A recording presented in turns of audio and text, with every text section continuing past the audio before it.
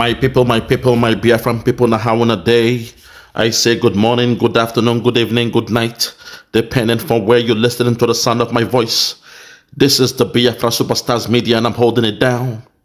I say may God bless Biafra, and may God bless His Excellency Oyendo Mazenam the Kano. May God bless His Excellency, the Prime Minister of the Biafra Republic of Men in Exile, His Excellency ESN Ekpa Simon Njoku, for the job Simon is doing. Simon, I want to say we thank you. We appreciate you. We love you because we know in your hands Biafra is coming. In your hands Biafra is safe. And in your hands when Biafra comes, the people of Biafra will rejoice. Today, this afternoon, tonight, my fellow Biafrans, I want to first of all encourage and appreciate and also congratulate the new Prime Minister of the British government. I'm talking about Prime Minister Keir Starmer. As you all saw the result, he won with a resounding landslide in the just concluded elections. Today, I want to call upon Prime Minister Keir Starmer. I want him to understand that we, the Biafrans, a country that was juxtaposed by the British government in 1914 during the so-called amalgamation of all the different regions to make it one country called Nigeria. I want the Prime Minister to know that since 1914 till this day, we the Biafrans, we've been clamoring for our freedom. We've been treated unfairly by the other tribes. And we are saying going forward, it's a time for us to regain our freedom. Today, I want to implore on the Prime Minister, Keir Starmer, to understand that the way he had the right to become Prime Minister, the way he had a majority of the people of Britain, the UK, they had the freedom to vote for him. The way he had the right to vote. And also in this statement, you will hear him say he believes in the 4 nations standing together. If Britain can claim they have 4 nations, which is Wales, England, Scotland, and Northern Ireland, the same structure they have, the same independence they have to choose, is the same information we the Biafrans are seeking. It's the same freedom we are asking for. So today, I want us all to implore and listen to the first speech of the new Prime Minister of Britain. And afterwards, we shall hear from our Prime Minister of Biafra, His Excellency Mazi Ekpa Simon Njoku. Afterwards, I will come back to make some statements, because today I want to declare that the vision that Keir Starmer has for Britain is similar to the vision of our Prime Minister. If he desires a free and liberated Britain with a vibrant economy, independent, where people can seek a better way of life and seek happiness, the same is what we the Biafrans have been asking for and we've been seeking. Also, if Britain could have a referendum to break away from Europe, the EU, similar, we the Biafrans, we are saying the time is ripe for us to break away from Nigeria. We've been seeking this referendum for a long time, which we have not gotten. But now, with the digital world, with the advent of the digital age, we were able to conduct our referendum, which we are still conducting, and so far, over 4 million people have voted. So today, I want to speak on this and also seek a new relationship between Britain and Biafra. I am calling this A new relationship between Britain and Biafra is possible. It is time to bury the hatchet. It is time for Britain to step forward. And I hope the Prime Minister of Britain, Prime Minister Keir Starmer, will be able at this time to carefully consider our plight, to carefully consider our request, and to work hand in hand with our Prime Minister, the Biafra Republic government in exile. So sit back, relax, listen to the first statement, the first speech given by the new Prime Minister of Britain, and afterwards we shall hear from our Prime Minister, Mazi Ekpa, Simon and Joko. Thank you. Good afternoon. I have just returned from Buckingham Palace, where I accepted an invitation from His Majesty the King to form the next government of this great nation.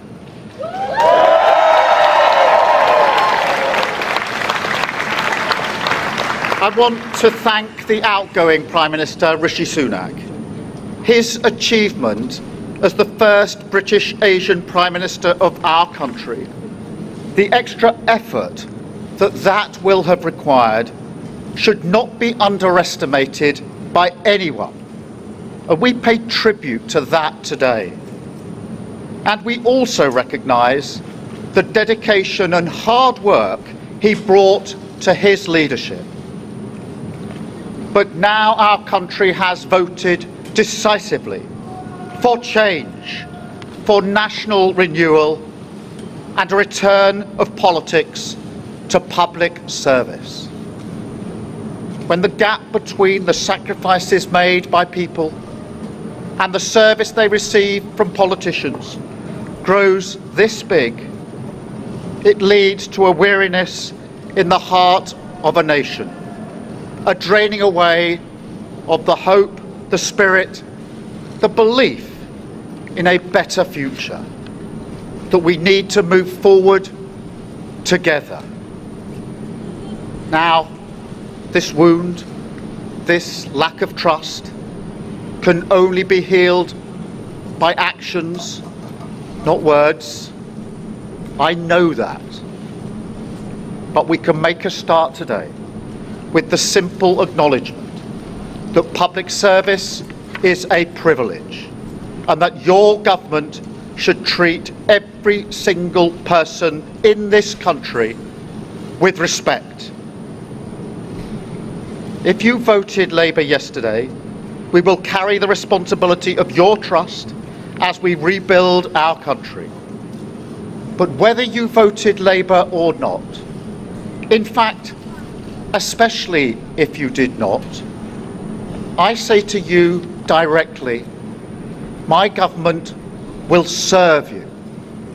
Politics can be a force for good. We will show that. We've changed the Labour Party, returned it to service, and that is how we will govern. Country first, party second.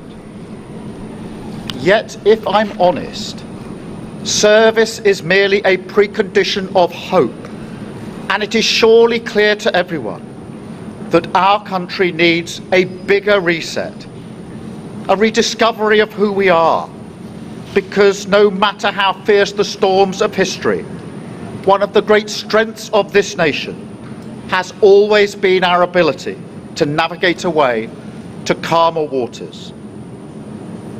And yet this depends upon politicians, particularly those who stand for stability and moderation, as I do, recognising when we must change course. For too long now, we've turned a blind eye as millions slid into greater insecurity. Nurses, builders, drivers, carers, people doing the right thing, working harder every day, recognised at moments like this before, yet as soon as the cameras stop rolling, their lives are ignored. I want to say very clearly to those people, not this time. Changing a country is not like flicking a switch. The world is now a more volatile place. This will take a while, but have no doubt that the work of change begins immediately. Have no doubt that we will rebuild Britain with wealth created in every community, our NHS back on its feet facing the future, secure borders, safer streets, everyone treated with dignity and respect at work, the opportunity of clean British power cutting your energy bills for good. And brick by brick, we will rebuild the infrastructure of opportunity, the world-class schools and colleges, the affordable homes that I know are the ingredients of hope for working people, the security that working-class families like mine can build their lives around.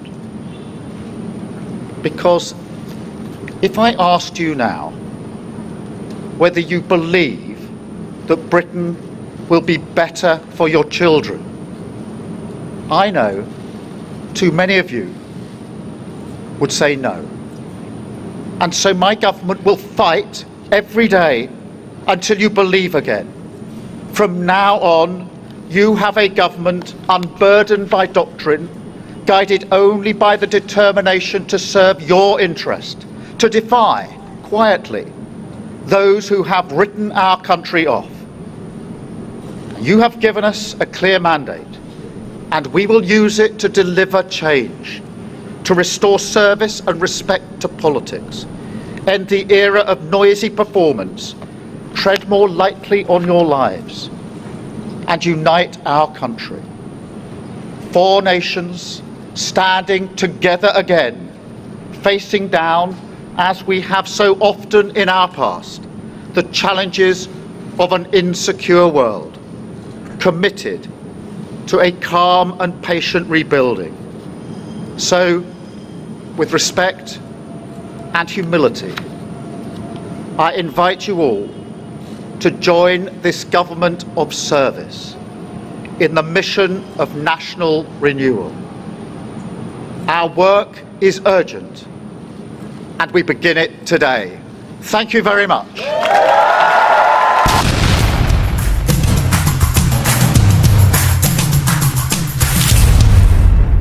In Biafra, Africa died, and in Biafra, Africa will rise. Today, there are movements all over Africa to liberate Africa from neocolonialism. Biafra will not be exceptional. In 2011, Biafra became a charter member of the Organization of Emerging African States. And in December 2015, the Organization of the Emerging African States called on the Nigeria government to hold a referendum on Biafra self-determination within 90 days, including the option of the total independence as the Republic of Biafra, a transitional phase of not more than 180 days. My fellow Biafrans, it may surprise a lot of people to know that this actually happened. Nigeria ignored it. In 2016, the Organization for Emerging African States repeated the call for referendum as the sponsor of the All Biafran Conference of Accra, which took place in 2016. My fellow Biafrans, in October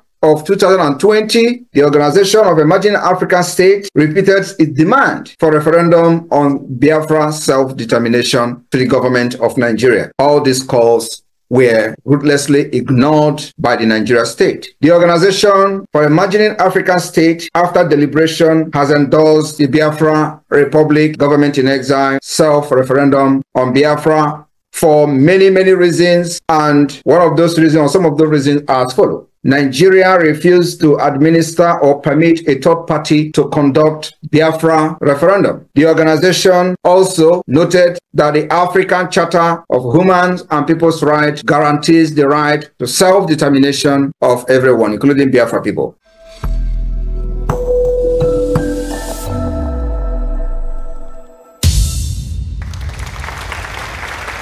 There you have it. Thank our Prime Minister, His Excellency Mazi Ekpa Simon Njoko, for the great submission.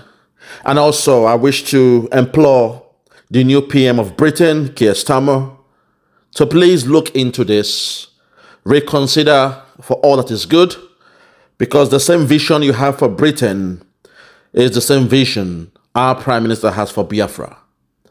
The same way you want your people to live in happiness, the same way you want a thriving economy, the same way you believe in the rule of law where everyone is equal under the law, that's the same way we the Biafrans, we are clamoring for our freedom. What Britain did in Africa was unjust during the days of slavery and colonization. What Britain did, naming African tribes and making them countries, bringing together nations and making them countries, all in search for the resources, what they call the Commonwealth and the Commonwealth of Nations and the rest of them. That was a grave mistake from Britain. And I want to believe that Prime Minister Keir Starmer will look into this and correct the wrong. The days of seeing black people as one, those days are gone. The days of assuming that a black man is the same, whichever continent, country, or tribe, or region you find them, that's the ignorance and mistakes made by Britain during the slavery and colonization of Africa. So today we are calling for Britain to repent from this grave mistake. If you claim slavery is over, if you claim the days of colonization is gone, then we want the handiworks of Britain in creating that contraption called Nigeria to be repelled. Today, it lies on your desk. This clarion call for justice lies on your desk. As the new Prime Minister of Britain, I implore you to do what is right. We, the Biafrans, we are demanding freedom from Nigeria. We now have a government, we now have a cabinet, and we now have our own Prime Minister. So today we are calling upon you to rethink and reconsider for all that is good. What you want for the people of Britain is what we want for Biafra. If you think equality, good health, prosperity is something good for the people of Britain, I want you to look back and see what your country did in a region in Africa where a white man known as Lord Lugard came, and for the love of the weather, he chose to make them one country. He disregarded the culture, their way of life, and all that. So today, I want you to also reconsider all these kind of situations and make sure you look into correcting the wrongs of Britain. Prime Minister Keir Starmer, it now falls on your desk. Prime Minister Keir Starmer, it's now upon you, being the new Prime Minister, to do what's right and make sure the people of Biafra gets their freedom. Prime Minister Keir Starmer, it is for you to go back to the annals of history. Go back to the documents. Go back to the records and correct the wrongs that was done by Britain. Because we in Nigeria, we are not one people. Those you called Nigeria, we are a different people.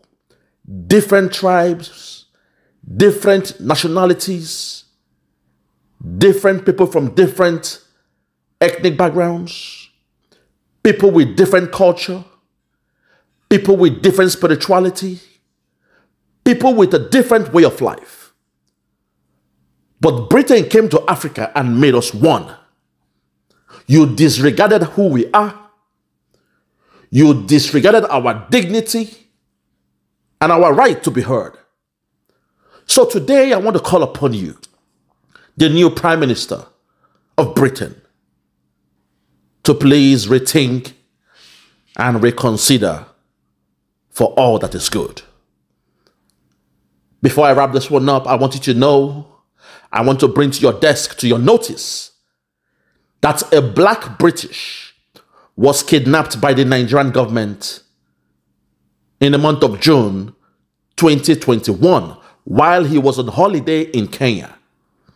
I repeat, a black British man was kidnapped by the Nigerian government while he was on holiday in Kenya. That man's name is Mazi Nnamdi Kanu. He's also our leader, and he's someone that we want you to look into towards regaining his freedom. I've not heard from the media of Britain news about this man that was kidnapped. Why is that? Is it because he's a black man? He is still a British. And I expect you, being the new Prime Minister, to make sure all lives, all British lives matters. And I hope you will look into the freedom of this man from the clutches of the Nigerian government. Lastly, before I go, I want to once again congratulate you in this great feast that you had being the new British Prime Minister. Your victory was a landslide, and I hope you will use the goodness of the people voting for you to make sure your policies, your actions, especially your foreign policies, reflect the real British people. Because the last time I checked, when we suffered with Kwashoko during the Biafran War of 1967 to 1970, it was when the British people saw those videos, those pictures of children dying of Kwashoko, that they turned a new leaf. And they asked the then Prime Minister of Britain to stop the war. So today, I want to call upon you to look at the face of the 7 million children killed during the Biafran War, to rethink and reconsider for all that is good. This is the year the Biafrans are seeking their freedom from Nigeria. This is the year we are calling out for our own referendum. This is the year on the 2nd of December that we wish to seek for the total freedom and breakaway from Nigeria. So Prime Minister Keir Starmer, this one will fall on your desk in due course. And I hope when it gets to you, you should remember your vision for Britain is similar to the vision for the Biafran people. From me, from here, for now, I want to say good morning, good afternoon, good evening, and good night. I remain yours truly, Biafra, Superstars, Media. God bless you. Yeah, check me out. Superstars Media. Lord Logan, blame it on Lord Logan, and it's why Flora show 1914 amalgamation is what we dying for. 3 nations to 1 nation, ever since annihilation. Nepotism is nonsense. You and you, clap your hands. Biafra gonna come, clap your hands. Biafra, Oduduwa, we're free now. Freedom is gonna come, we're free now. Yeah. Superstars Media. Freedom's gonna come. Yeah. Freedom's gonna come. I'm fighting for Biafra, fighting for Oduduwa. Yeah. Freedom's gonna come. Nnamdi Kanu is the leader. Yeah. We fight for liberation of the people, of the nation. Yeah. Freedom's gonna come. Freedom's gonna come.